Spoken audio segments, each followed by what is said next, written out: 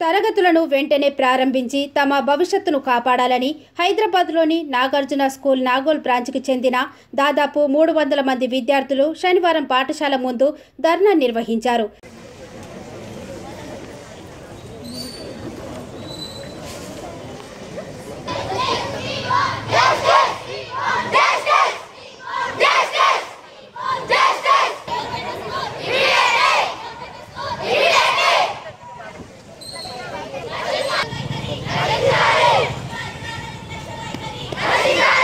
వివరాల్లోకి వెళ్తే గత 20 రోజుల క్రితం స్కూల్ బిల్డింగ్ పై నుండి చిన్నారి పాప పడి మృతి చెందడంతో స్కూల్ని సీజ్ చేశారు.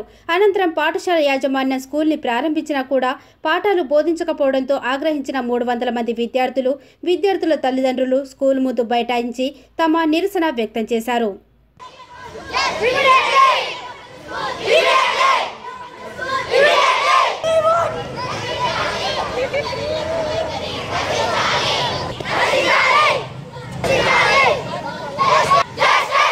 ప్రజా జ్యోతి న్యూస్ ఛానల్ ని లైక్ చేయండి, షేర్ చేయండి, సబ్స్క్రైబ్ చేసి బెల్ ఐకాన్ ని క్లిక్ చేయండి. ప్లీజ్ సబ్స్క్రైబ్ ప్రజా జ్యోతి న్యూస్. Thanks for watching.